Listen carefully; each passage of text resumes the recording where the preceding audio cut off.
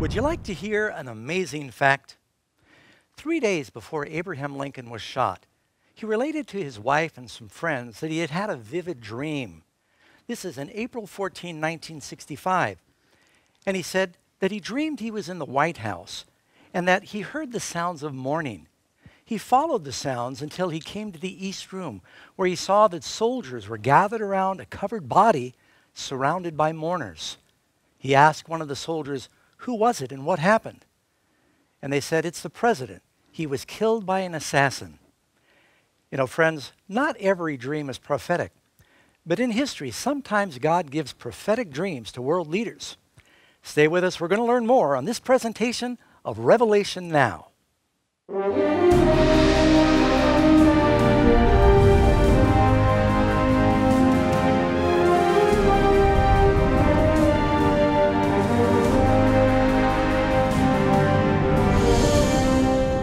Good evening, friends. Welcome again to Revelation Now. Everything is about to change. We'd like to welcome those who are joining us across the country and around the world, part of our online viewers who are numbering in the hundreds of thousands. A very special welcome to all of you.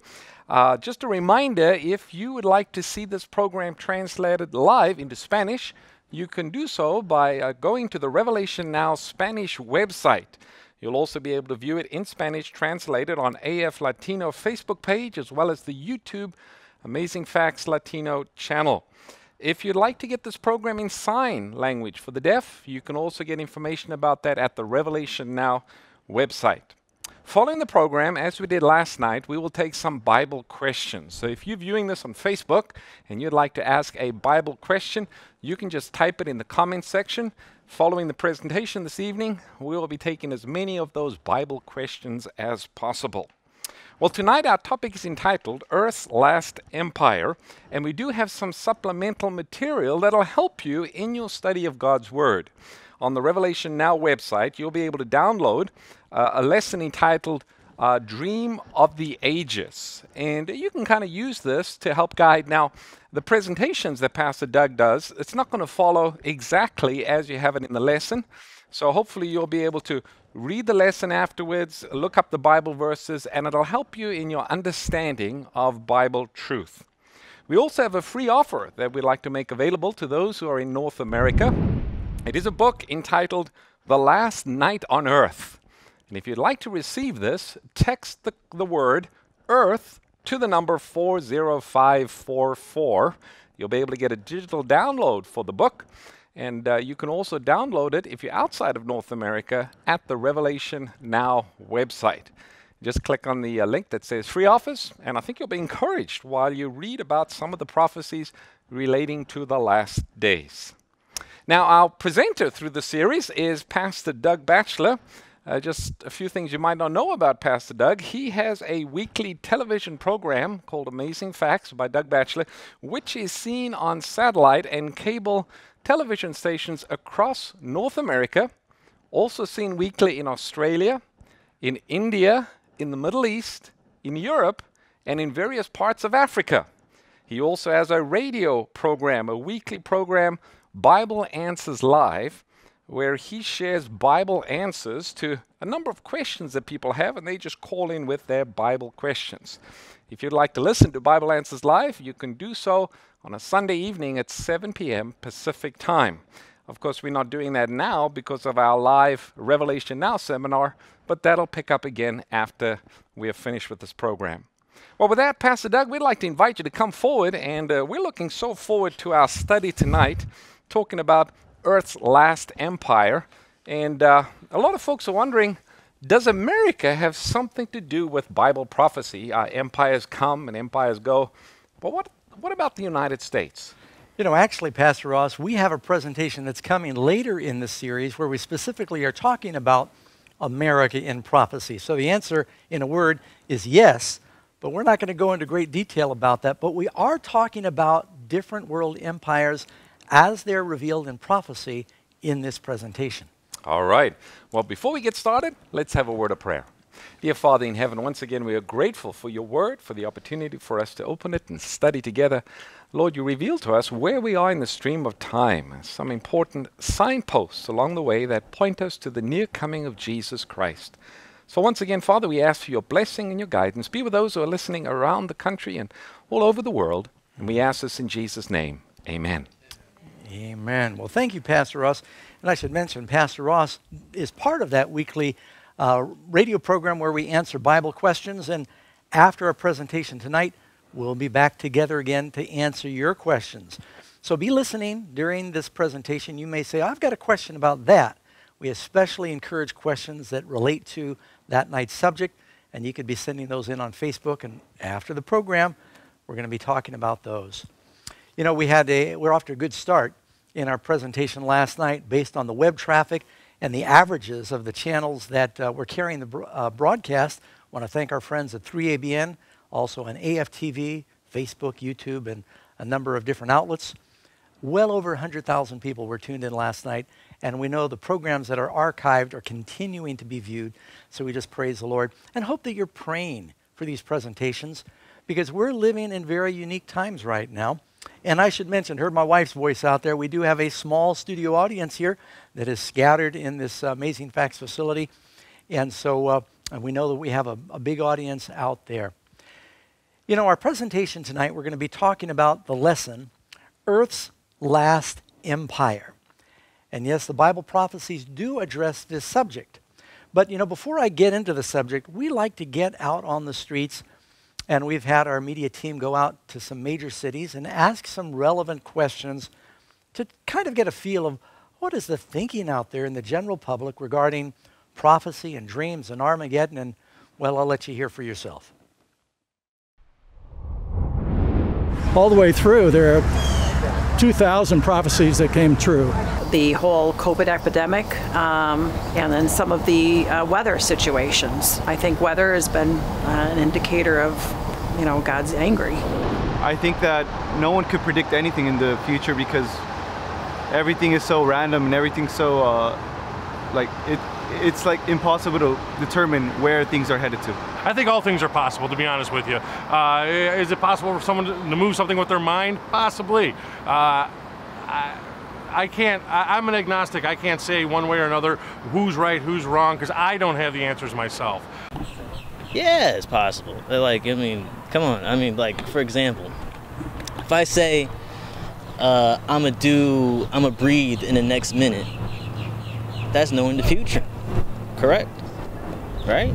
Armageddon, other than the movie, would probably be the end of the world.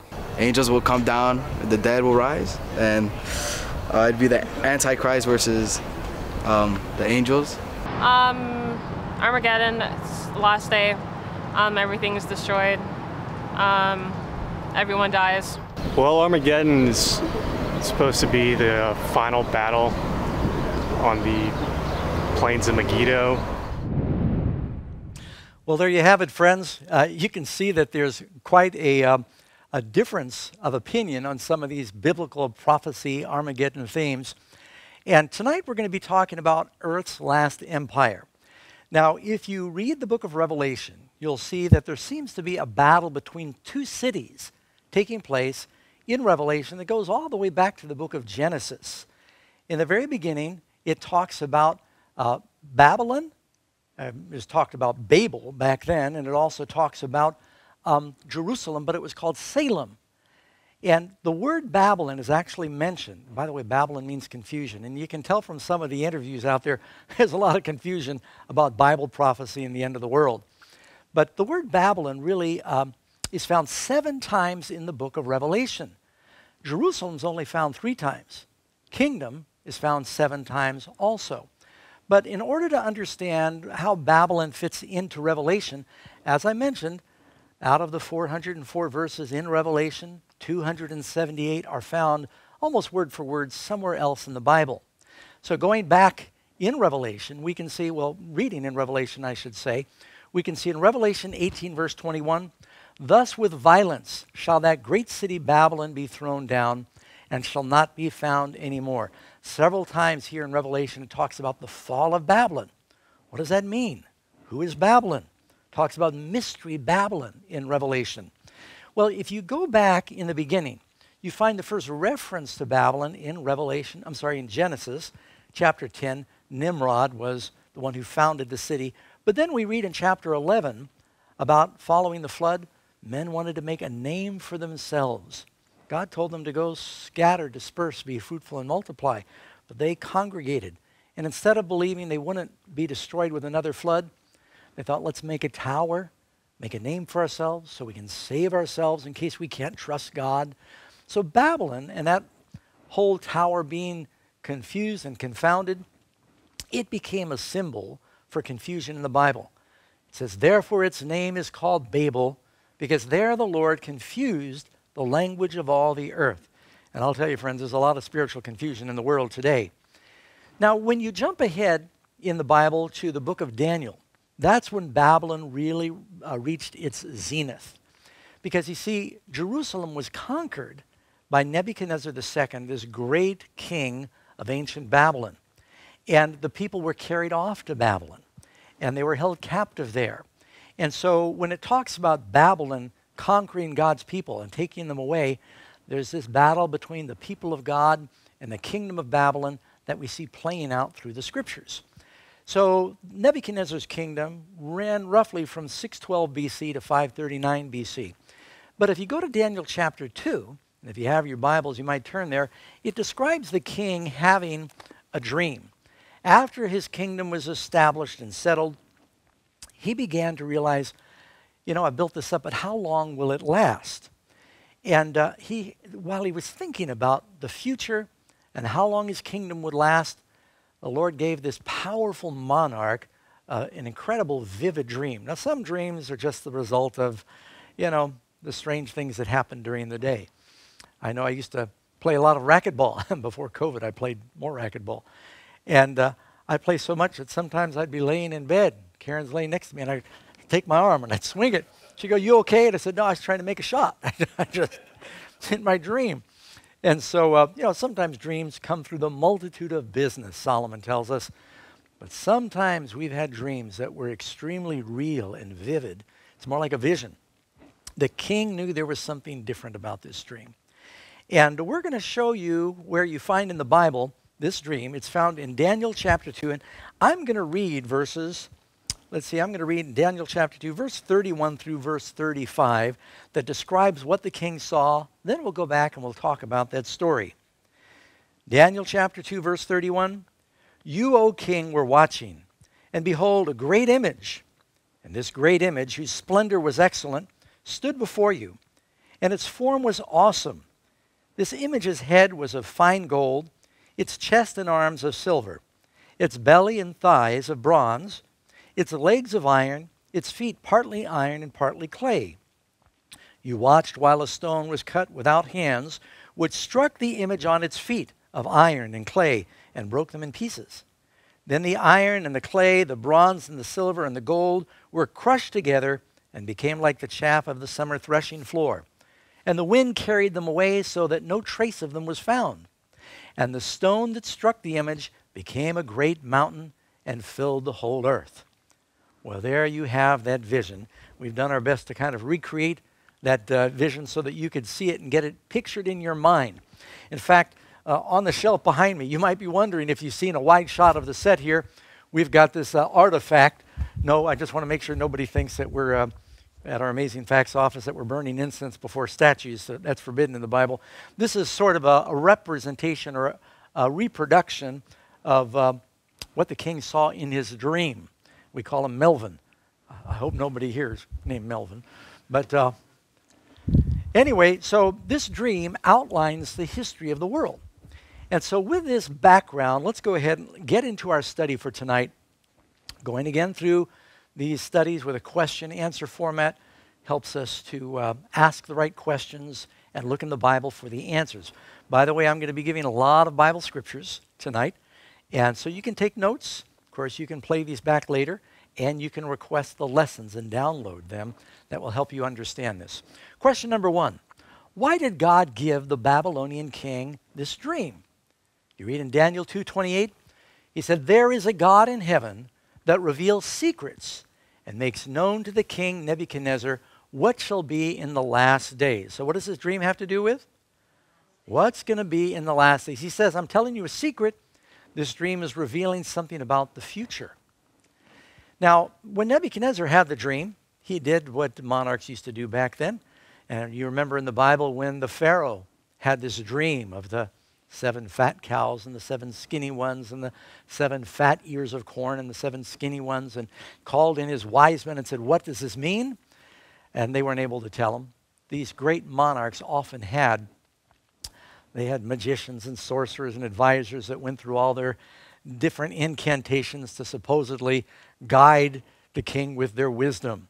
And this was fairly common through China and Babylonia and Egypt and many of the empires. So he called in his wise men and his magicians and sorcerers and said, I've had this dream. I know that it's a divine dream. It's different. God was telling me something. I felt the intensity of it. Tell me what the dream means. And they said, okay, that's why we're on the king's payroll. Tell us the dream and we'll we'll tell the king what it means.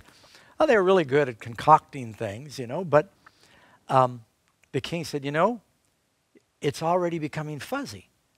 I don't know if you've ever had a dream before that you think, wow, and then you try and tell it to someone a little later and you go, it's getting hard to remember, because the part of your brain that does dreaming in your brain levels, it's not the same lucid part of your brain you think with, the conscious brain. And so they're often separated by a veil, and it's hard to recall. So the king said, look, I want to find out if you guys are authentic. If you really have divine insight, tell me the dream, then I'll know you can tell me the interpretation and you're not just making something up. Well, they began to stall and they said, well, that's a little unreasonable. There's no king that would ever ask his magicians or his wise men something like that. You tell us the dream and we will tell you the interpretation. And he was getting more and more frustrated with him until finally the king, knowing the importance of this and beginning to doubt the authenticity of his wise men, he issued a decree that they should all be gathered and executed if they couldn't tell him what his dream was and what the interpretation was. When the king's counselors failed to reveal and interpret the dream, what was Nebuchadnezzar's command? He actually began to get his legal counsel together. He said, we're going to get a decree, because if you're going to wipe out all the wise men in your kingdom, you need to make it official. And he was assembling them and getting the paperwork done. He says, then if you can't tell me the dream, I'm going to have you all executed. The king commanded to destroy all of the wise men of Babylon. Now, part of the problem in this story is that in the kingdom of Babylon, there were 4 Hebrews that were serving in the king's cabinet, and they were sort of intern wise men. They were junior wise men, so to speak. You read in chapter 1 how the king had tested them and found them 10 times wiser than all of his magicians and astrologers. They were not invited to this first gathering where the king said, tell me my dream. And so Daniel went to the guard that was gathering the wise men and talking about exterminating them. And he said, why is the king's decree so hasty? Ask the king if he wants to know the dream to give me some time and I'll tell him. So when Daniel learned about the death decree, what did he ask of the king and what did he tell his friends? Daniel went in and he desired of the king that he would give him time and that he would show the king the interpretation. Now, he wasn't stalling. He's basically saying, give me a couple of days and I will tell the king what the interpretation is. How could Daniel say something that outrageous and audacious? How would he know that he could do that? That was a pretty risky thing to say.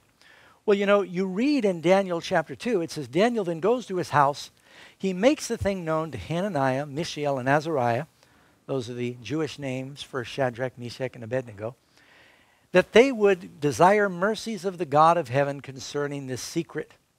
And these 4 young men gave, and now look in Daniel chapter 1, verse 7. Why did Daniel have this confidence? As for these 4 young men, God gave them knowledge and skill in all literature and wisdom, and Daniel had understanding in all visions and dreams. It says that in chapter 1.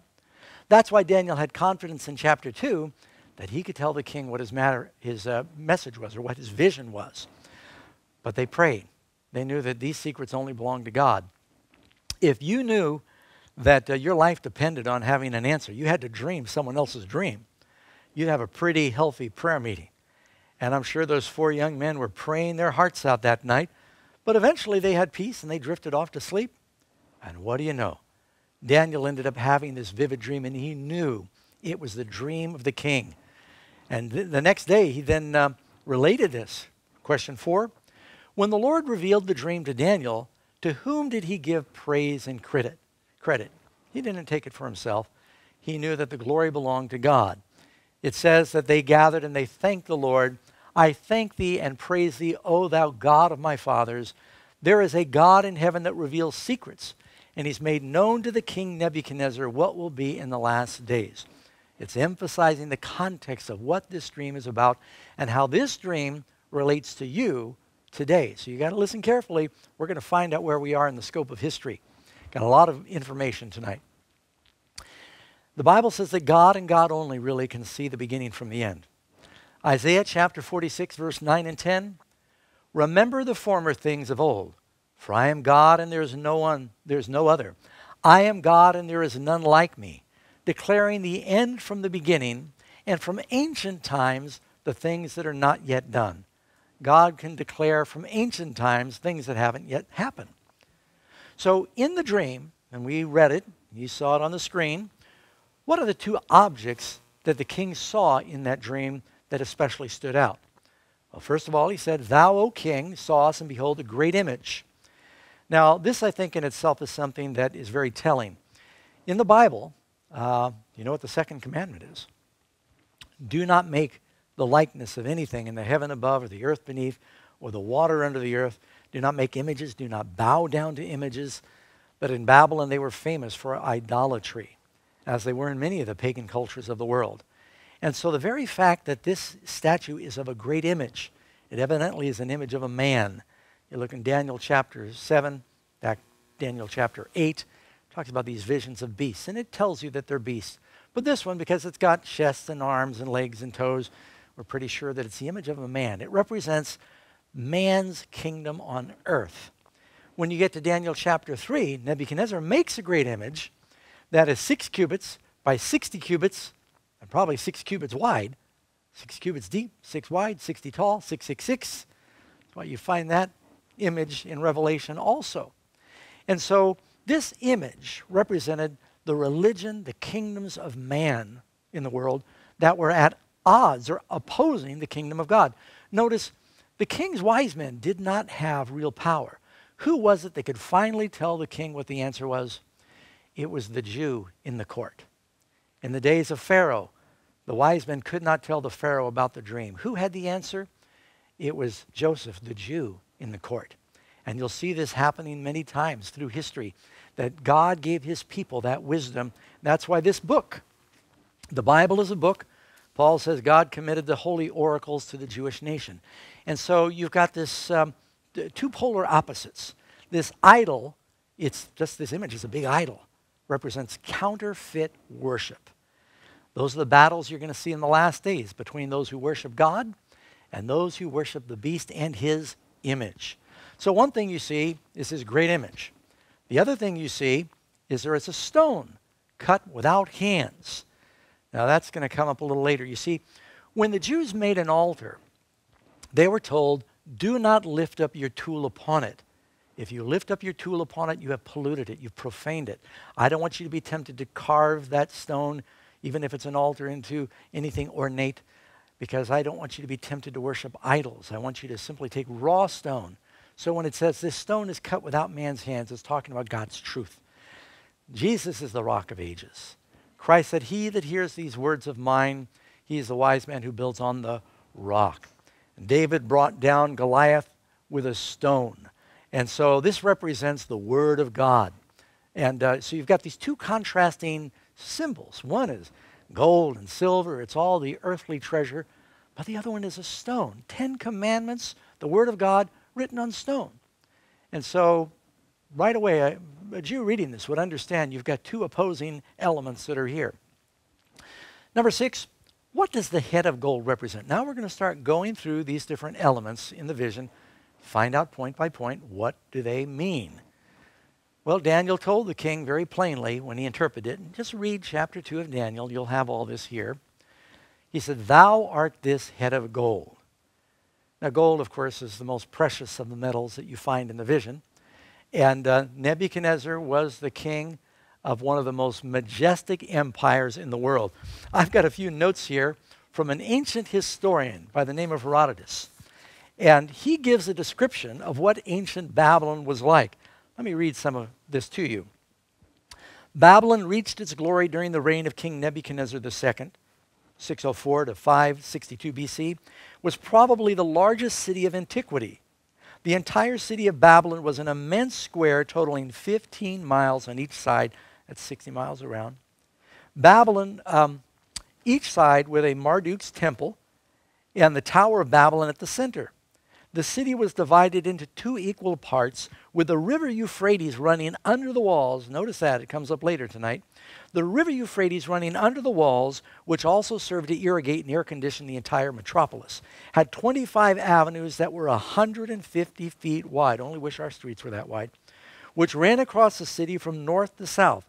The same number crossed at right angles from east to west, making a total of 676 great blocks, 3/4 of a mile each, with smaller streets, of course, intersecting those. King Nebuchadnezzar also built massive fortifications with immensely thick walls that measured between 67 feet at the base to 54 feet at the top. And, historians struggle with this, but Herodotus said 320 feet high. Now, when you see the pyramids, 600 feet high, you think, who knows? A lot of those bricks were taken after the fall of Babylon and used to rebuild other things, and they just all disappeared. And it tells us that one historian said that 4 chariots could race atop of the walls of Babylon. Not only was Babylon big, it was beautiful. The public buildings were faced with bright glazed bricks. Now here's a picture of one of the gates, the Ishtar Gate, that has been carefully excavated in Babylon years ago and was rebuilt, reassembled in Berlin in a museum. And just tell you something about the beauty of the city during this time. And it says the outer walls were yellow, the gates were blue, the palaces were rose red, and the temples were white. All this plus the famous hanging gardens of Babylon, one of the 7 wonders of the ancient world. By the way, what happened is Nebuchadnezzar married a girl from the mountains, and she went to the plains of Mesopotamia. She became homesick because there was no mountains. It was flat everywhere. He said, I'll build you a mountain. So in the city, he built a mountain, and he planted it with trees and gardens from all over the known world. And then he had very clever pumps that were pumping water up to the top and creating waterfalls as it went down. And a number of historians said it was just so beautiful. One of the wonders of the world. Made his wife a mountain. Mrs. Batchelor, don't get any ideas about that. All this splendor was unequal to any city. You can understand why Nebuchadnezzar at one point became so proud that he stood upon the balcony overlooking Babylon as the sun was going down. And he said, is this not great Babylon that I have built? There was gold everywhere. They had tons and tons of gold. Nebuchadnezzar conquered Jerusalem. He carried all the gold from Solomon's temple, which is tons of gold, carried it off to Babylon, and he conquered a lot of other nations and all the revenue from taxes, and it was immensely rich. It was the head of gold. Would Babylon's kingdom last forever? Well, we heard it, that the gold then transitioned into another metal, representing another kingdom. Now, the Bible goes into a lot of detail to tell us about this chest and arms of silver. It says, after thee will arise another kingdom inferior to thee, still mighty and powerful, but not nearly as powerful or strong as, or glorious as that head of gold. And, the Bible tells us how this all happened. They were doing some excavating around Babylon, and they found a tablet that was inscribed by Nebuchadnezzar in Esarhaddon. In the Babylonian tablet, it says, I have strengthened and established thy name of my reign forever. He wanted his kingdom to last forever. We'll find out in another presentation about how he made an effort for it to last forever. But as we all know, Babylon did not last forever. And in the Bible, if you read in Daniel chapter 5, it tells you about the fall of Babylon. I think most of us have heard the expression before, handwriting on the wall. I didn't know what that meant most of my life until I picked up the Bible. And I found out that came from a story that you find in the Bible. Babylon, finally, Nebuchadnezzar passed away. His son, Evil Merodach, reigned for a little while. He was assassinated. And then Nabonidus reigned. And The son of Nabonidus was Belshazzar. And while his father was out doing archaeology in other parts of the kingdom, he decided to have a wild party. And he wasn't at all concerned that the Medes and the Persians were threatening to attack, because he said, they'll never get through the walls of Babylon. They're just like flies out there. We don't have to worry about the Persians and the Medes. So to show that he was unafraid, he had a big party. And he said, we've got enough food in the city to last us 20 years. And they did. They had quite a bit. Some of these sieges, where one kingdom would surround another, would last for years. Nebuchadnezzar, it took him 2 years, camped outside Jerusalem to conquer the city. The Romans camped outside of Masada for 3 years. And so Belshazzar said, Cyrus the general and the Persians outside the city, they're never going to conquer us. They just don't have the economy to outlast us. So he had a big feast. And at some point, they were throwing food over the walls to show the Persians they weren't afraid. But then they made a fatal mistake. During that feast, the king had heard that Daniel had foretold that the Babylonian kingdom would not last forever. He said, we'll show you whose God is more powerful, the God of Jehovah or the gods of Babylon. Send for the holy vessels that we captured from the temple in Jerusalem. And they brought these golden vessels in from Solomon's temple, and they began to fill them with fermented drink, and they began to toast and praise their gods of gold and silver and wood and stone. And while he was carrying on in blaspheming the God of heaven, suddenly a bloodless hand was illuminated and began to write on the plaster of the walls in this massive hall of Babylon. And they said they had a banquet hall that was 1/4 mile long. There were peacocks carrying golden chariots with drink walking around. I mean, it was just so majestic. And there on that banquet hall, words began to write. And the Bible says the king's knees began to knock together and his loins were loosed. Now that phrase, loins loosed, it can be translated, he wet his pants. That's just what it means. He became so frightened that his knees began to shake. You didn't get a wide shot of that. And yeah, he just, I mean, what would you do?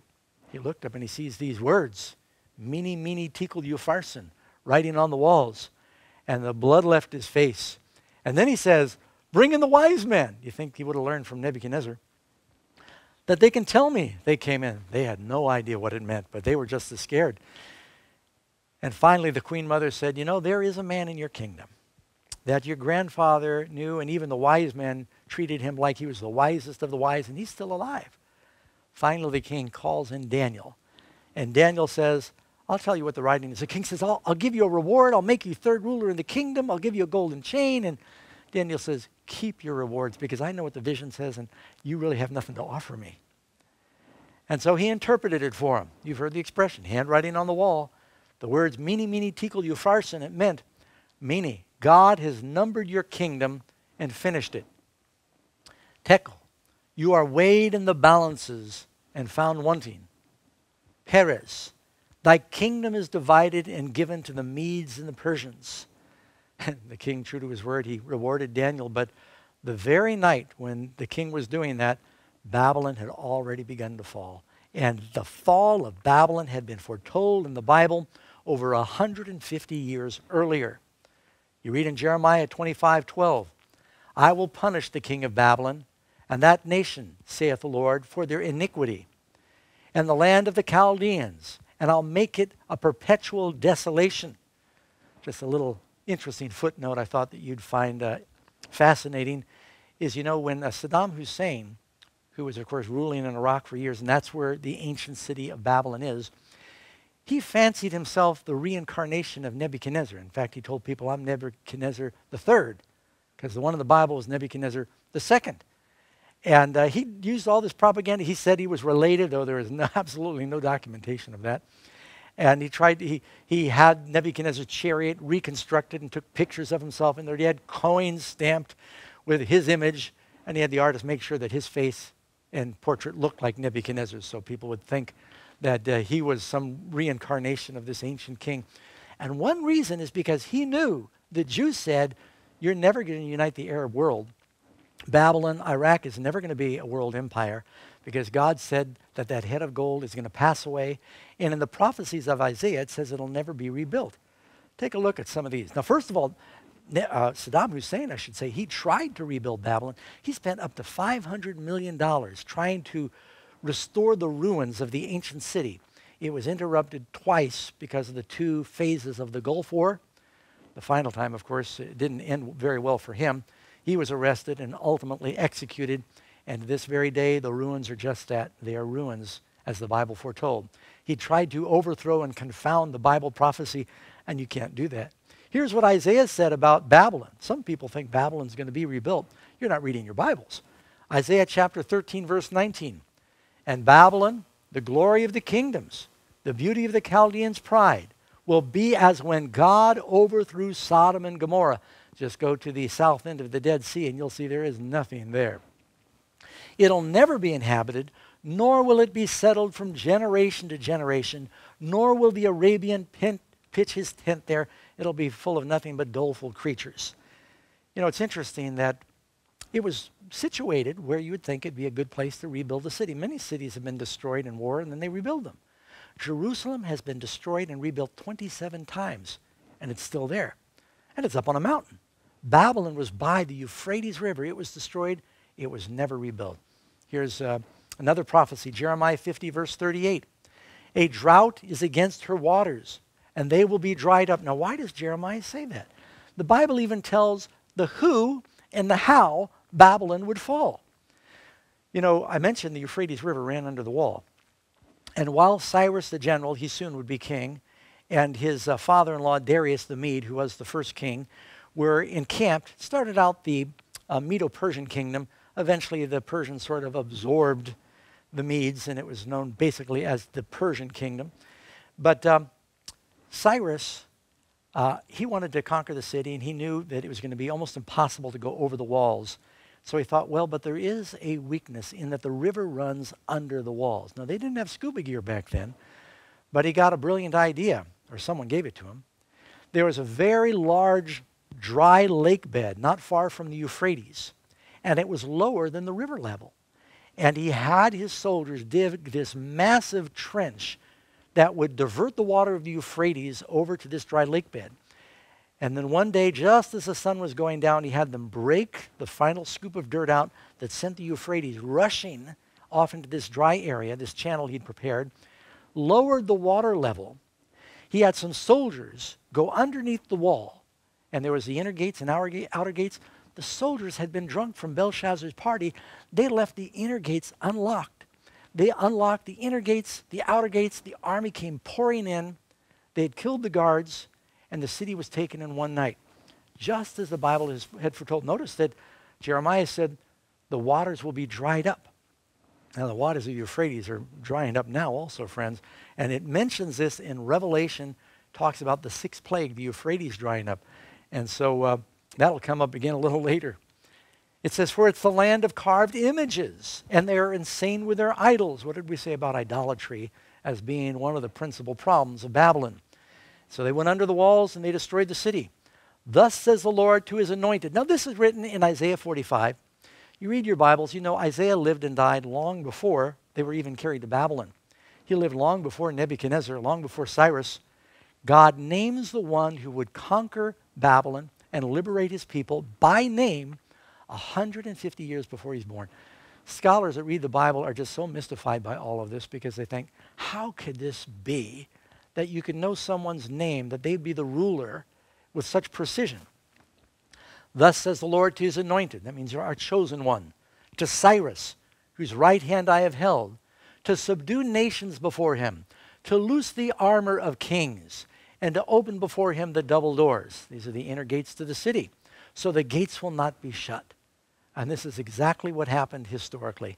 Indeed, you can go to the British Museum, and one of the great artifacts there, I've been there, I've seen this, is the Cyrus cylinder. And in this cylinder, in the cuneiform that they write there, he says how easily Babylon was taken, and that when he came into power, he let the captives of the Babylonians go free. That, of course, included the Jewish people. This all happened. And I just get excited thinking about it, how people would doubt the word of God in these prophecies. So that then transitions us into this next kingdom, the kingdom of Persia, which was also a mighty kingdom.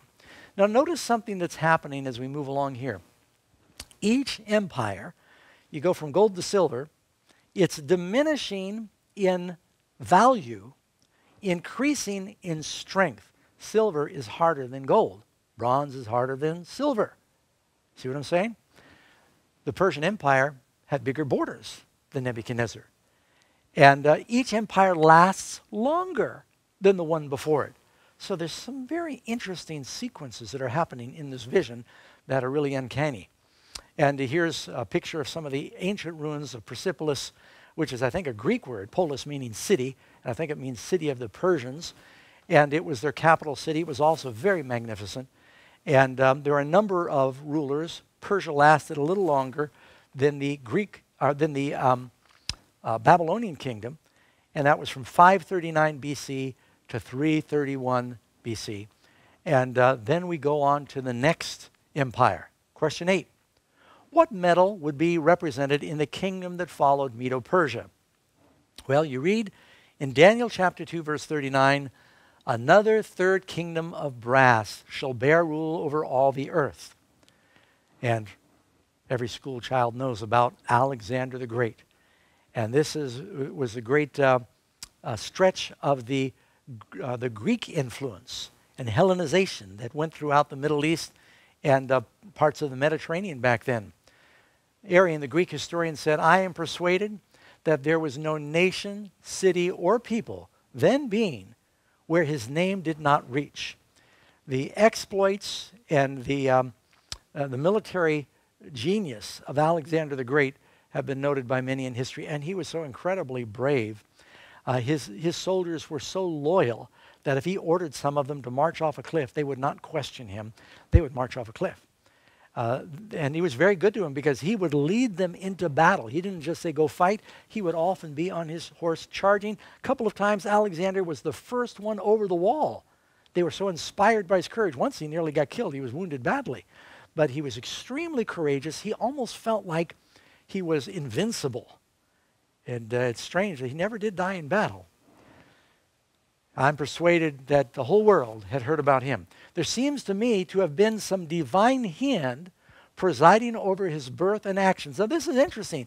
Historical library, even historians looking at the life of Alexander the Great, it seems like there was some divine hand. Now some of them say it was the Greek gods, and some of them say, well, it was maybe the God of the Bible. They all disagree, but they say there are so many remarkable events in his life that look like there was some divine hand that was giving him victory over a much bigger army that the Persians had.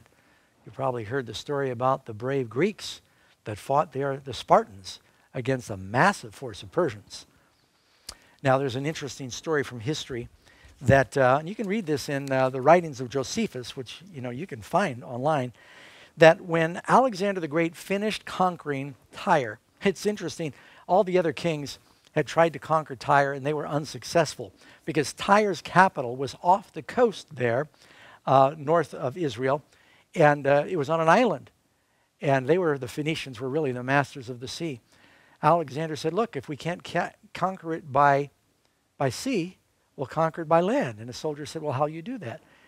He said, we're going to take the ruins of the ancient city of Tyre, we're going to push them off into the sea, we'll build a bridge, and we'll connect it with land. And they did that. He was committed. If someone wouldn't surrender, he went after him. And they basically built, under constant fire from the people in the city, they built a causeway, and he conquered the city of Tyre. Well, at that time, he said, Jerusalem is next. But when he was on his way down to Jerusalem to conquer the Jewish nation, the priests, led under the high priest, they went out of the city.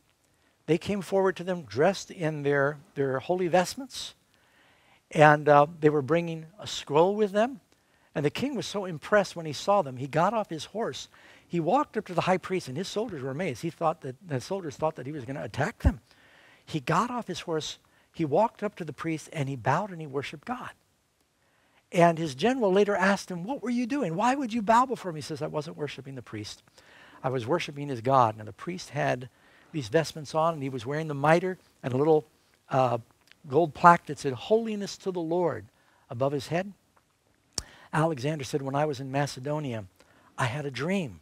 We talked about great monarchs having these prophetic dreams. said, I had a dream, and a man dressed in these vestments told me, you must go forth and conquer the Persians. Said, I've never seen anyone in these vestments until now. Then the Persians, through a translator, showed him the scroll of Daniel, where in the scroll of Daniel, we haven't gotten there yet, but it actually mentions Greece as the kingdom that would rule and conquer the Persians. He saw that, and he did not attack Jerusalem.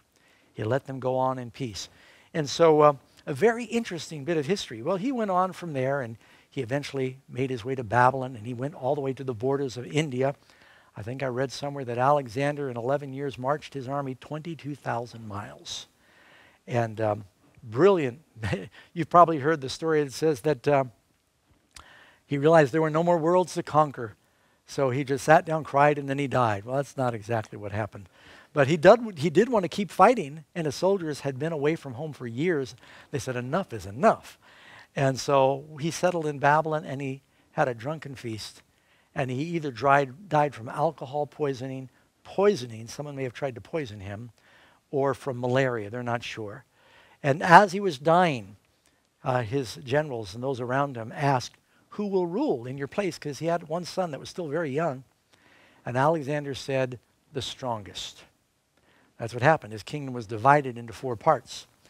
Well, it's interesting that the Persians, their monetary system was silver. The Greeks, their armor was bronze. And so as you go from the gold, which was a primary currency there in Babylon, to the silver, primary currency for the Persians, the Greeks also did use copper in their currency, but they used bronze and in their mail, in their armor. And the kingdom of Alexander, even bigger, lasted longer than the Persians. And again, bronze is harder than silver, but it did not last forever. He could conquer the world, but he couldn't conquer himself. And then the period of Greece was 331 BC to about 168 BC when they engaged with the next world empire. And that's our question, number 9. What metal represents the 4th kingdom? You can read here in Daniel chapter 2, verse 40, the 4th kingdom will be as strong as iron. And I think that every schoolboy knows that the kingdom that followed Greece was the kingdom of Rome. In fact, you can read Edward Gibbons, who wrote that classic. And I'm sure nobody has read the whole thing, a few historians, but it's volumes. He spent his life writing the decline and fall of the Roman Empire. He even said in there, the images, look at the language he used, the images of gold or silver or brass that might serve to represent the nations and their kings were successively broken by the iron monarchy of Rome. See, Rome had mastered iron weaponry. They learned how to quickly reproduce iron. And if you had an iron sword in Bible times, you could fight against somebody with a bronze sword and you could actually cut their sword and break it. It was so much stronger. And we know that it was the iron weapons of the Romans that went into Bethlehem and killed the babies under the order of Herod. It was the Roman governor, Pontius Pilate, that had Jesus whipped with an iron cat of 9 tails. And it was Roman soldiers that were there driving the nails into his hands and feet, iron nails. There was a Roman soldier that took a spear and put it in his side, and another Roman centurion that stood at the foot of the cross and said, truly, this was the Son of God. There's no question about who was ruling the world during this time. The iron monarchy of Rome.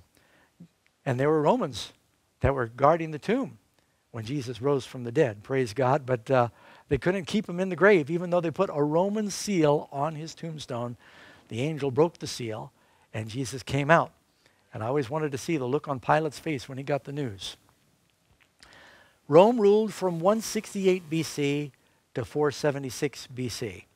A very powerful kingdom. Now, one reason I think that God waited until the time of the Romans before he sent his son into the world, during the reign of Augustus Caesar, they had what they called Pax Romana, the Roman peace. There was a period, because of the iron fist that Rome ruled with, of relative peace. And during that time, the roads, you've heard of the Roman roads, all roads lead to Rome, they developed the best communication system. Things where news could travel the fastest because of the roads and trade. And that was the best time to pour out the Holy Spirit, because when the Jews at Pentecost came from all over the Roman Empire to worship, and the Holy Spirit was poured out, they quickly scattered with the gospel message through those Roman roads all over the world. So there was, of course, some brilliant design in Jesus coming during that time. But the Roman Empire, it also would not last, not the Rome ruled by the Caesars. What would happen after the fall of the Roman Empire? It says the kingdom will be divided as the toes and feet were partly of iron and partly of clay, so the kingdom will be partly strong and partly broken. Now, Rome was not really conquered by any one empire. It is true that the barbarians and the Huns, like Attila the Hun, they came and they wreaked havoc on the Roman Empire. But if you read in Philip Myers, actually in Edward Gibbon's book first, he describes the 5 things that brought down the fall of the Roman Empire. And I think you're going to find this interesting, because some of it I think we'll see in the world today. 5 things that led to Rome's downfall. The undermining of the dignity and the sanctity of the home. The increasing taxes and spending of public money for bread and circuses. The mad craze for pleasure, with sports becoming more exciting and more brutal. The building of armaments when the real enemy was the decadence of the people. The decay of religion, with faith fading into mere form. Philip Meyer, in his book, Rome, The Rise and Fall, he made this observation about the Romans. Almost from the beginning, the Roman stage was gross and immoral. It was one of the main agencies to which must be attributed the undermining of what had originally been a sound moral life of the Roman society. During Octavian or Augustus Caesar, he was a strong general, but he believed in the importance of the family and the home and the marriage. But as the succeeding Caesars came along, many of them were just so debauched like Nero that they began to crumble. Rome was not destroyed from the outside, it eroded from the inside out. It says, so absorbed did the people become in the indecent representations of the stage, they lost all thought and care for the affairs of real life. And you know, they didn't even have HD TV back then. But they became so distracted with entertainment. You wonder what that historian would say about the world today. You wonder how much longer any empire can last with what's going on in the world and the immorality. So Rome sort of disintegrated. And it fell into really 10 different kingdoms. And just like the feet of the image, it says you get the 10 toes, and the feet were iron mixed with clay. Still had the Roman influence, the iron, but it was mixed with clay. And, you know, the ancient names were the Vandals in North Africa, the Lombards in Italy, the Ostrogoths, the Heruli, the Alemanni, Burgundians, the Franks. That's what we call the French. The Alemanni would be the Germans, Anglo-Saxons, Visigoth, the Suevi, the Portuguese, and the Spanish. And those are the, of course, more modern names. But now that brings us down to, we're in the last element here, which is the feet of iron and clay. Now I think it's very interesting, the feet of iron and clay. Here's a little amazing fact. This is the Pantheon, and it's one of the oldest concrete buildings in the world. This was built from ancient Roman cement, but it was not reinforced. It's 2,000 years old. Augustus Caesar still built it, and incredibly, it survived several earthquakes. It's still there today, and really makes you wonder. It wasn't until about 1867 that reinforced concrete was developed. Let me share with you a little amazing fact about that. Here, concrete is used more than any other man-made material in the world. Why am I saying this? What is concrete? What did Daniel see? The feet are made of iron and miry clay. I wonder how a prophet would describe the world's #1 building material today. Concrete is used more than any other man-made material in the world. In addition, concrete is the second most consumed substance in the world. I don't mean people eat it. Behind water. The industry alone is worth over $37 billion. It employs more than 2 million employees in the United States. 10 billion tons of concrete are produced every year. It is the #1 building material in the world. And all over the world. Now the empires are built out of iron and miry clay. Very interesting. So would these kingdoms, let me back up and read my question 11 again. Would these 10 kingdoms ever succeed in uniting again? What did the prophet say? They will mingle themselves with the seed of men. That means they intermarry with their descendants. But they will not cleave one to another, even as iron is not mixed with miry clay. If you break up any concrete, you'll still find the iron, you'll still find the clay. they don't blend like oil and water. Just one little footnote from history. Queen Victoria, until Queen Elizabeth II, who's the current queen, she was the longest reigning queen in history. I think it was 63 years was her reign. Her descendants, including 40 grandchildren, married into almost every royal family in Europe. They were trying desperately to reunite Europe. They were so tired of war. They said, if we just all intermarry, we can have a lasting peace. But it didn't work. They tried to mingle themselves with the seed of men. That's exactly what happened during that time. There were all these arranged marriages, whether they liked each other or not, whether they even saw each other or not, between the Spanish and the English and the Germans and the Swiss and all these different empires trying to forge through marriage some alliance. But it kept evolving into war. And you can just look at the history books. Everybody from Attila the Hun to Charlemagne, Napoleon, Hitler, Kaiser Wilhelm. You know what the word Kaiser means? It's German for Caesar. You know what the word Tsar means? It's Russian for Caesar. They all wanted to reforge that Roman Empire. And the Roman influence, the iron, was still mixed through it all. The calendar, many of the governments were based on the Roman foundations. So now that brings us down to the very ends of time. Who will set up the final kingdom? It says, in the days of these kings shall the God of heaven set up a kingdom which shall never be destroyed. Now this is talking about that stone that comes from the heavens, cut without man's hands, that will destroy the idol. Now out of his mouth goes a sharp sword, that with it he should strike the nations. And he himself, we're back in Revelation where we started, he himself will rule them with a rod of iron. He's going to destroy. The only thing you can destroy iron with is more iron. And Jesus' kingdom is the one that's going to last forever.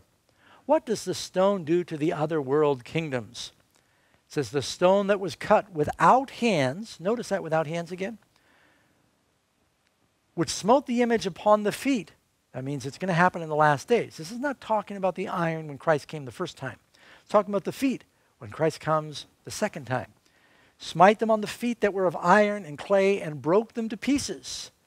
Notice it says without hands. I want you to notice what Jesus said. Yeah, at his trial, they said, we heard him say, I will destroy this temple that is made with hands, and within 3 days I will build another one. Without what? Without hands. This is talking about the kingdom of God, the kingdom of Christ. And he's going to come and he will then wipe out the kingdoms of the world, and his kingdom will be eternal, and it fills the whole earth.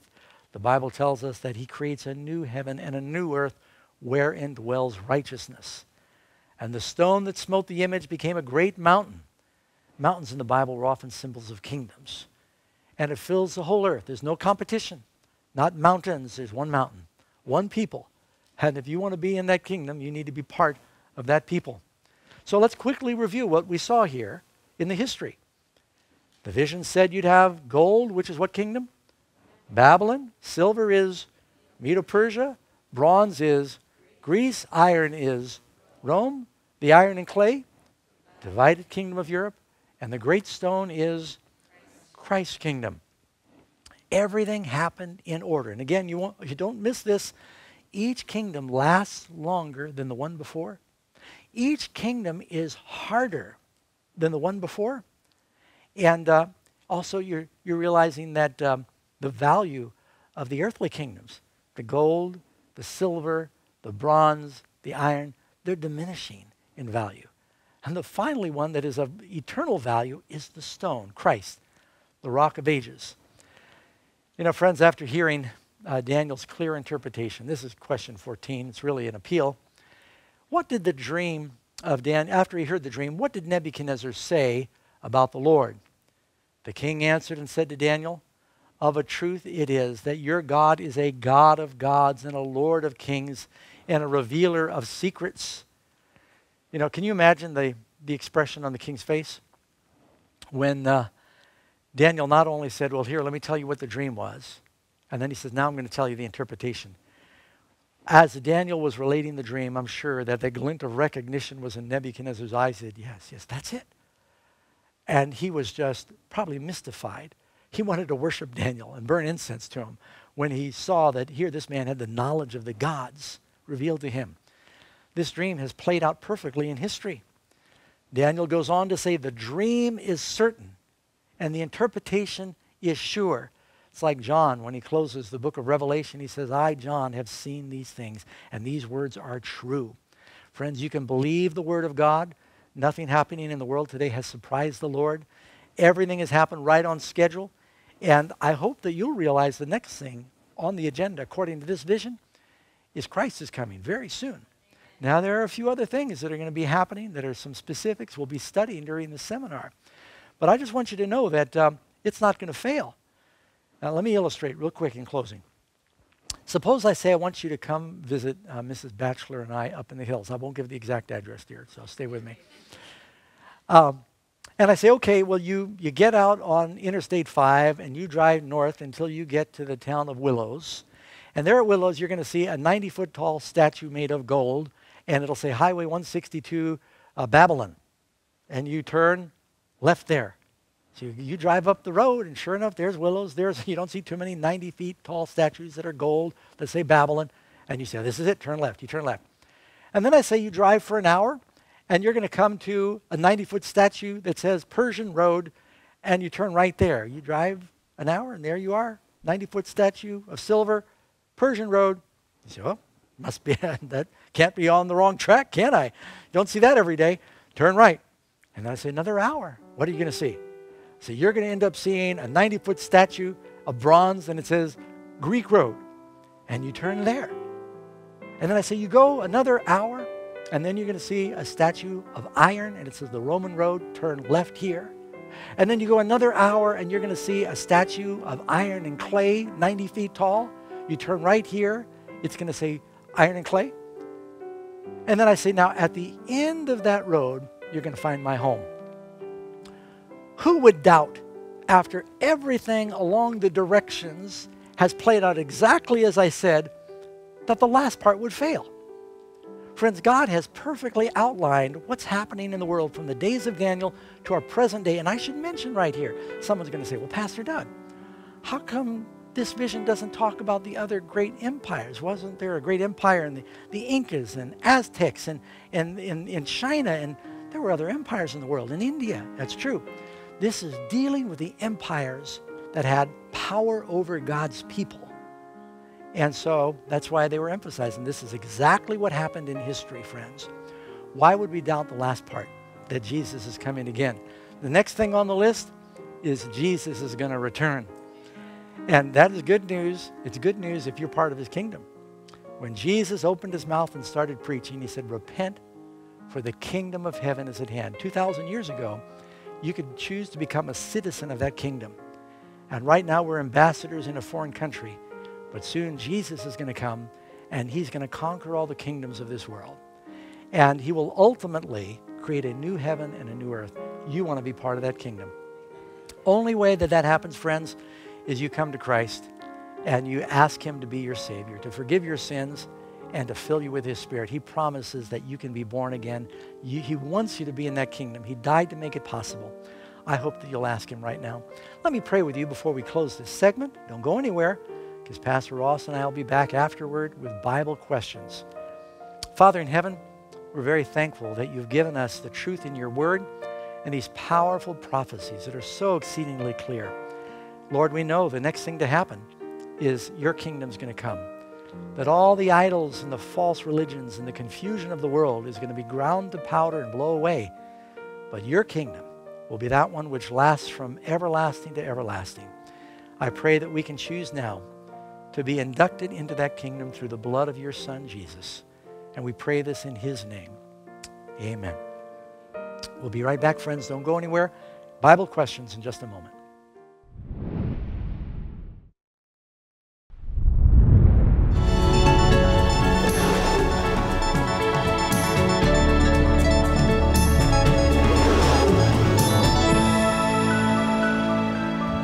It's the longest river in the world, the Nile, over 4,250 miles long. But the amazing thing was, even the kingdom of Egypt did not know what was the source of the Nile. For thousands of years, people around the Mediterranean, Europe, they all wondered where the Nile River actually came from. There were some amazing, crazy theories. Some thought that it went underground for hundreds of miles and came back up again. They even sent armies to find the source, but they could never find the source of the main tributary.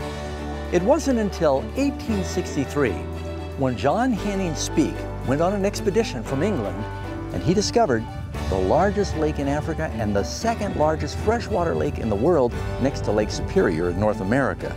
He named it after the Queen of England, Lake Victoria. And what's really important, he found where the water ran out of Lake Victoria, forming the source of the White Nile. People had been looking for it for thousands of years. A few years later, in 1872, when Henry Morton Stanley, the one who's famous for finding David Livingstone when he was missing, he explored the entire circumference of the lake, confirming that it was the source of the Nile. You know, friends, in the Gospel of John, chapter 4, it tells about a woman that came to a well to just get a drink of average water. But there she met Jesus, who is the living water. He said, "The water that you're drinking now, it's going to leave you thirsty again. You'll need to just keep coming. You'll never be satisfied. But I am the source of living water that will be an artesian well of life springing up in your heart." And he offered her this living water. Friends, he's offering all of us this living water that comes from accepting Jesus. Have you discovered the source?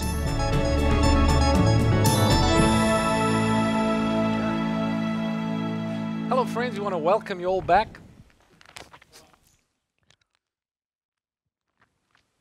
Hello friends, we'd like to welcome you all back to Revelation Now. And Pastor Doug, it's been a great study looking at Daniel chapter 2. And now we're getting into our Bible questions. We've had a lot of questions of folks that have come in. Just before we get to your questions, let me remind you, if you'd like to ask a question, just go to the Facebook page and you can actually type it right there in the comment section and we'll try and answer as many questions as we can. I want to remind you of our free offer for today. There's a book entitled The Last Night on Earth. And if you'd like to receive this, you can just go to the Revelation Now website. You can download it. Or if you like, you can text the word Earth to the number 40544. You'll be able to get a digital copy of the book, and I think you'll really enjoy reading it. A lot of good information, Amen. So make sure you take advantage of that. All right, Pastor Doug, well, we're ready for our Bible questions. And just give me a second here. Karen, can you come up here? She gave me a cough drop just between programs. I don't want to swallow it. I might choke on it, but I can't. I don't want to chew it up. You only do this to your wife. Sorry, dear. Okay, we're good now. I'm ready. It's proof that this is live, so there you know.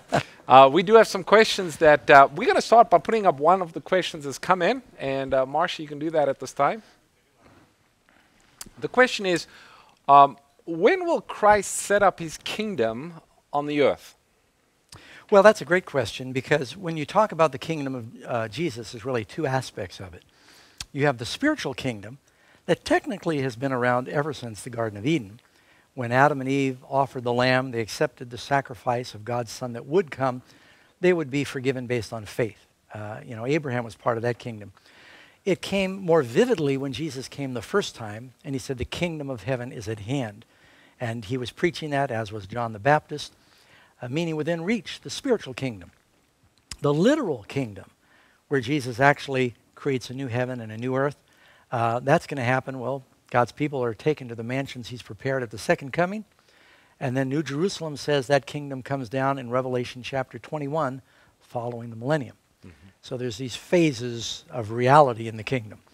We become citizens now in the kingdom when we accept Jesus. But there's still wars in this life. And I believe we have a whole presentation coming that's going to be talking about that 1,000-year period, the millennium. So stay tuned for that. Our next question that we have for this evening, it says, what kind of bodies will people have in God's new kingdom? And again, we've got a lesson that'll go into more detail talking about what Revelation says about the resurrection and eternal life. But we're not ghosts. You know, people often think, I'm not so sure I want to go to heaven and be a baby, naked, fat cherub on a cloud strumming a harp, and that's not at all what it's like. Jesus in Philippians, it says, we will have bodies like unto his glorious body. And in the resurrection, when he appeared to the disciples in the upper room, he said, touch me, feel me. A spirit doesn't have flesh and bone as you see that I have. Then he said, I'm hungry. Do you have anything to eat?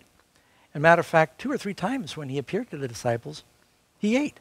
He showed them he was very real. And so as when God created Adam and Eve, they had real bodies. In the world made new, we've got real bodies, but they've got the added spiritual dimension that we've lost because of sin. Okay. And we have one more question before we go to the questions that have been sent in through Facebook. The question is, what part does free choice have in determining who will be saved and who will be lost? Yeah, I saw that question. I thought, well, this has been a big debate of Christianity for millennia right now, the last 2,000 years, the subject of God's sovereign power and free will. And there is no question that God is sovereign, but it's also true that God does give people choice. And that, we're saved by his grace, and God is very clear that his providence does intervene in our lives, as he did with the Apostle Paul and the thief on the cross. But then we make choices. That's why Joshua said, choose ye today who you will serve. And Christ says, whosoever will, let him. He's given us a will, we can choose. Now, God knows what people will choose because he knows everything. But because he knows it, doesn't mean he's taken away their ability to choose. And so it is important for us to preach the gospel to people. I've heard some people say, well, God's going to save who he's going to save, and if I have no choice, I'll just wait and see what happens. No, you do need to make a choice. You need to choose to come, and that's very important to understand.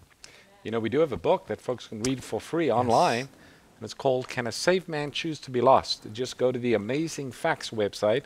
You click on the free library resource, and you can read the book. Can Absolutely, a Saved that's Man perfect. Choose to Be Lost? All right, going into some of the questions that have come in through Facebook. This question ties in a little with last night's presentation. It says, I have a question. Is the second coming and the rapture the same event? Well, yes. Well, when Jesus comes, first of all, the first coming, of course, is when Christ came as our sacrifice. He came as a lamb. He came quietly and meekly. And but the Jewish leaders, many of them, even the apostles, they thought he was coming like a conquering king the first time. Because there are prophecies in the Bible that talk about Christ coming as a conquering king. That's the second coming. So he came as a lamb, but they got the lamb and the lion mixed up. And now Jesus is coming like a lion next time, and many people think he's coming quietly. It'll be a secret rapture.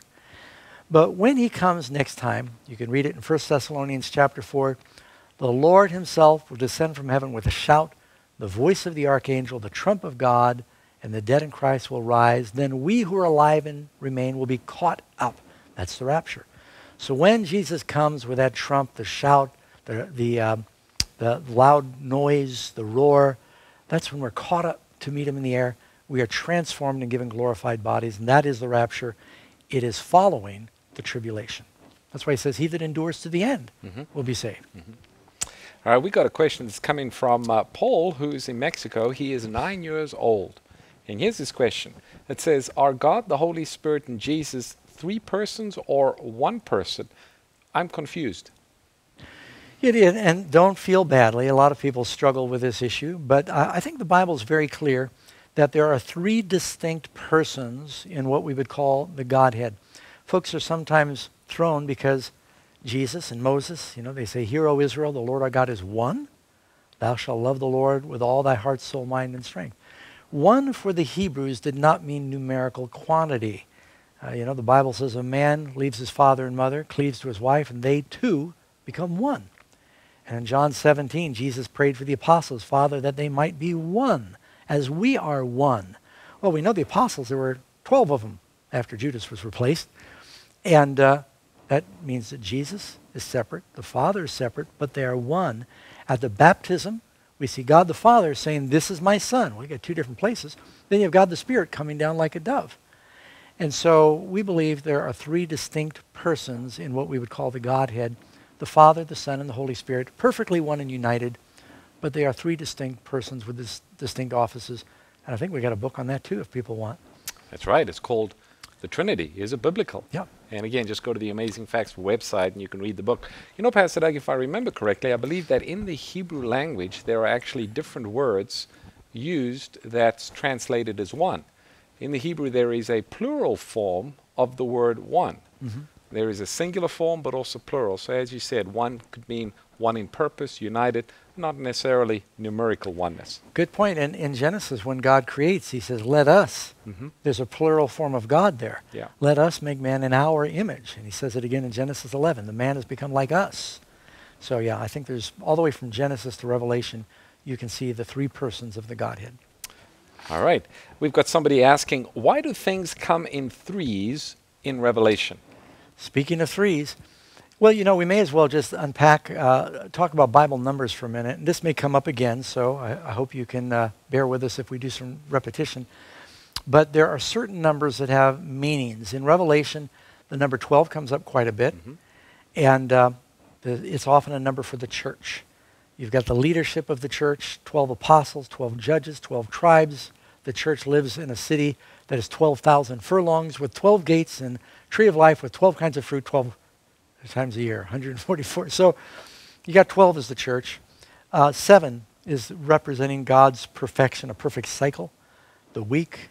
And in Revelation, you're going to have to help me, Pastor Ross. We've got 7 trumpets, 7 churches, 7 plagues, 7 seals, 7 eyes, 7 horns. I know I'm forgetting some. 7 thunders. 7 thunders.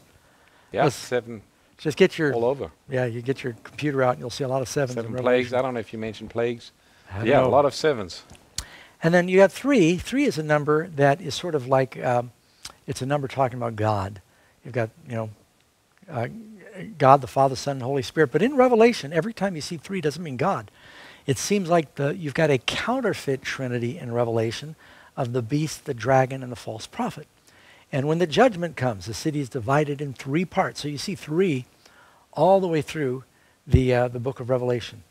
And later we'll talk about the number 666 and some of the other numbers. Maybe we'll just mention one number, Pastor Doug, since you bring it up. The number 2 in the Bible, significant. You got the 2 witnesses. Yeah. Actually, that's in Revelation chapter 11. We had a question about that. You got the number 4, which represents the 4 points of the compass. The reason that's significant is because Revelation chapter 7 talks about angels holding the 4 corners of the earth. Yes. So, and there's others. And 2 is the Word of God. That's right. The Word of God is sharper than a 2-edged sword, 10 commandments on 2 tables of stone, and in the mouth of 2 or 3 witnesses. Mm-hmm. So, yeah. 5 is teaching, but we'll get to all of that later on. We All can right, talk here's a about question that we numbers have. all night long.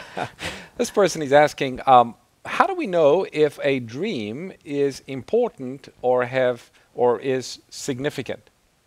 Well, that is a good question, and I get a lot of calls every now and then. People say, Pastor Doug, I have a dream. Can you tell me what it means? And I'll tell you, friends, I don't know that I've ever been accused of having the gift of interpretation. And, you know, sometimes I think God does speak to people through dreams. And I think that if he gives you a dream that's from him, it will be very vivid and very clear and very real. And God will either give you someone to understand the dream or he'll give you the understanding. You know, sometimes God will give us a dream that's frightening. It's a warning. And you know that God was telling you something in a dream.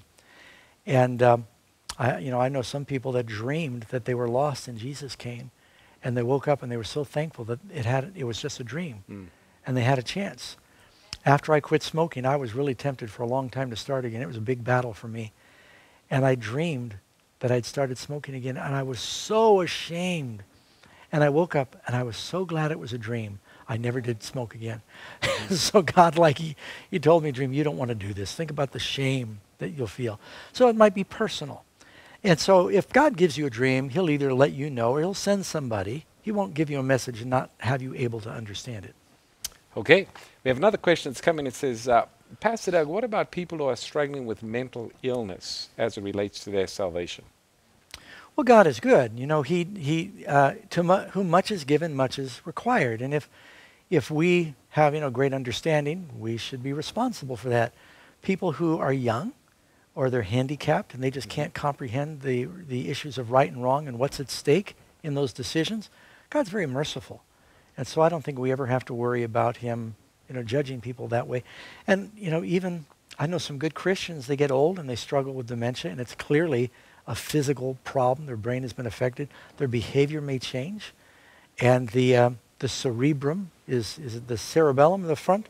Cerebrum is no longer controlling the rational things. Are being controlled by a lower nature, and God knows that. He's going to judge them based on the tenor of their life. And so don't worry, God is merciful. Okay. He's just. We've got a couple questions that's come in about Revelation. And the question is, can you tell us more about the two witnesses in Revelation chapter 11? Yes, and you know, I don't think we have a specific lesson on that, so we'll take a moment. This is very important. Some people believe that the two witnesses are Moses and Elijah, and in a sense they are. Now stay with me. Last prophecy in the Old Testament, Malachi chapter 4, says, remember the law of Moses? Behold, I send you Elijah the prophet. They represent the word of God. Moses is the law, Elijah is the prophets. They appear to Jesus on this Mount of Transfiguration in Mark chapter 9. And so when it talks about the two witnesses in Revelation 11, it says they've got power to proclaim plagues, to shut up the heavens so it doesn't rain.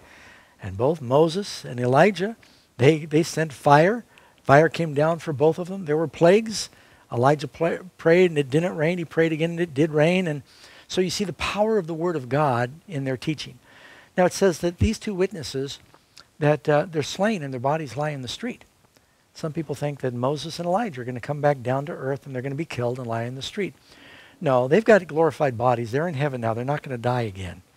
It's talking about what they represent. The Word of God will be under attack in the last days. And many scholars that believe in the historist view of prophecy, they interpret that Revelation 11 is talking about the birth of atheism, when it became the first nation that officially declared there is no God. They burned Bibles, the Word of God, in the streets. For 3.5 years, they outlawed the Word of God, and says their bodies lie in the street for 3.5 days. Day in prophecies a year. And so that's a short answer. I could say more, but...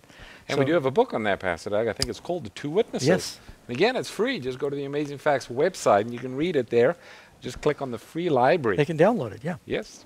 Another Revelation question. It says, who are the beasts of Revelation chapter 4? All right. I think it's referring to the 4 living creatures around the throne. Yes, yeah, and you'll also find them mentioned in Ezekiel, I think it's chapter 1. Talks about these creatures. Remember I said, Revelation, you can also find, it's sort of like a reflection of the Old Testament. And you've got a lion, an eagle, a calf, and a man. I'm looking at Pastor Ross, make sure I get my beast right. And they have these faces. Now, in Revelation, keep in mind, these are symbols. It doesn't mean God in heaven is surrounded with a barnyard of animals. Each of those animals had a symbolism in the Bible. Eagles for their vision, their power in flight. They could go higher than any creature. They could see farther. The calf was a sacrifice, and it was also a beast of strength and service. And the man made in God's image. And the lion was, you know, one of the majestic beasts, and he's even a type of Christ in the Bible. You had an interesting... yeah, if you look at the order that the Bible gives us in Revelation chapter 4 of the 4 living creatures, the first is likened to a lion. Some have seen in that Christ prior to the incarnation. He is the King of Kings, is in heaven. And then it says that the next eagle is a calf or an ox. And so when Jesus came to this earth, he came to bear our sins and die a sacrifice for us. The third living creature has the face likened to a man, and some seeing that Christ resurrected now is our high priest ministering for us in heaven. And the fourth living creature is like an eagle, symbolizing Jesus coming as King of Kings to execute judgment upon the wicked. Yeah. And so in the 4 living creatures, they have actually seen the plan of redemption played out. So it's kind of an interesting study. Again, Revelation is filled with symbols and there's there's layers and layers Yep. of this. Absolutely. I heard one person say that, you know, there's 4 Gospels. 4 gives you eternal perspective. We just mentioned the 4 angels, 4 directions represent something that's universal. And it's also telling us about the universal dominion of God. In the 4 Gospels of Matthew, Mark, Luke, and John, Matthew shows Jesus, as you said, he's the lion, the king. Mark shows Jesus, it's the quickest gospel, he's the eagle. Luke shows Jesus, who is the man. Luke is the physician, talks of the humanity. And John shows Jesus as the lamb, the sacrifice, the calf of God. So, yeah, you see the whole gospel in there. Okay. We got another question that's coming. It says, Pastor Doug, how long will be the tribulation period? Good question. Now, all churches agree, and most Christian churches agree that there is going to be a great tribulation. Jesus says this in Matthew chapter 24, in Mark chapter 13, in Luke chapter 21, Luke 17, and if you read in Daniel chapter 12, Michael stands up and there's a time of trouble such as there never has been. There is going to be a very serious time of trouble in the future. I don't worry about that. I just worry about being faithful. You don't find a verse anywhere that says, and it will be 7 years. But people always talk about the 7 years of tribulation. It could be. We don't know. I seriously doubt the great time of trouble. And I should add the 2 times of trouble. You've got one time of trouble, which is sort of the preliminary, where God's people are preaching. There's going to be laws restricting worship where you cannot buy or sell. But then finally, when it gets to a death decree, that's when the great time of trouble comes. That's when the 7 plagues fall. Now, I don't think 7 years are going on during the 7 plagues, because you look at the intensity. Water is blood, you have nothing to drink. And the plagues that fell on Egypt, which were like the 7 plagues, they happened in a matter of months, several weeks. Those 10 plagues, these 7 plagues, you know, it's probably a matter of weeks. The plagues that came to Job, matter of weeks. But the small time of trouble, it's going to be maybe a few years. It gives us a chance to still preach. People will be coming into the church. Some will get discouraged and lose their faith, fall out of the church. That may be a period of a few years. We don't know. And Revelation talks about judgments or plagues coming upon Babylon. It says a plague shall come in about 1 day. Yeah. You know, 1 prophetic day equals 1 literal year. So that's why some are thinking perhaps it's within a year. Another question that's come in. Do we know how, or do we know anything about how Jesus looked when he was on the earth? Yes, he looked very normal. And the reason I say that is, you know, even when they wanted to arrest him, they said, Judas, which one is he? Yeah, I mean, Jesus seemed to melt into the crowd. And he went quietly to the feast. Sometimes they took up stones to stone Jesus, and he would sort of melt in the crowd. He wasn't walking around wearing, you know, some kind of fabulous robes, as he sometimes is portrayed. The Bible says there's no outward beauty that we should desire him. He did have a beard. The Bible says they plucked out his beard. So we know that. Doesn't tell us what color his hair was. He had evidently looked like a Galilean. And so yeah, he looked like the typical Jew of the day, because he seemed to melt right in with his followers. Okay, next person is asking, are we entering into the time of trouble? Oh, I think we've all been asking ourselves that question. Well, you know, I think that it's going to be more severe than this. But are we entering into it? It seems that way to me. I've been personally very troubled at how quickly we have lost freedoms. But you know, nobody wants to say that some of these things aren't justifiable. Nobody wants to be guilty of exacerbating a pandemic and being a one-man pathogen and going around and saying, well, I want my freedom, so I'm going to infect everybody. But we see that when it's broadcast in a certain way, people will say, I'm willing to surrender certain freedoms. And that always is a cause for concern. I think it was, I don't remember if it was Jefferson or Franklin that said, if we are willing to sacrifice freedoms for a sense of security, we will end up with neither freedom or security. And so that is one of my big concerns. You know, in some ways, this time of trouble for some people, it's been very difficult. And, you know, I was concerned when I saw that there was a toilet paper shortage in North America. I wasn't concerned about that, but I was concerned, look at the panic. People stripping shelves of spaghetti, rice, and toilet paper. And I thought, and there was no shortage. I mean, they were still making toilet paper, and they were still farming rice, and all that stuff was still available, but people panicked, and they stripped the shelves. I thought, what happens if, heaven forbid, there is some kind of a fuel shortage? Or highways, if trucks can't deliver. In some of these cities, we've seen rioting and great unrest. And I thought, boy, it just shows you how quickly things can implode. And so I think that, boy, you know, this is a great time to say, I want to get right with God, because you don't know how much time anybody has. Okay. Well, again, we want to thank those who are joining us on the various outlets, participating in our study. And I want to remind you, we're going to be back tomorrow evening at 7 p.m. Pacific time for another study in God's Word. Until then, God bless.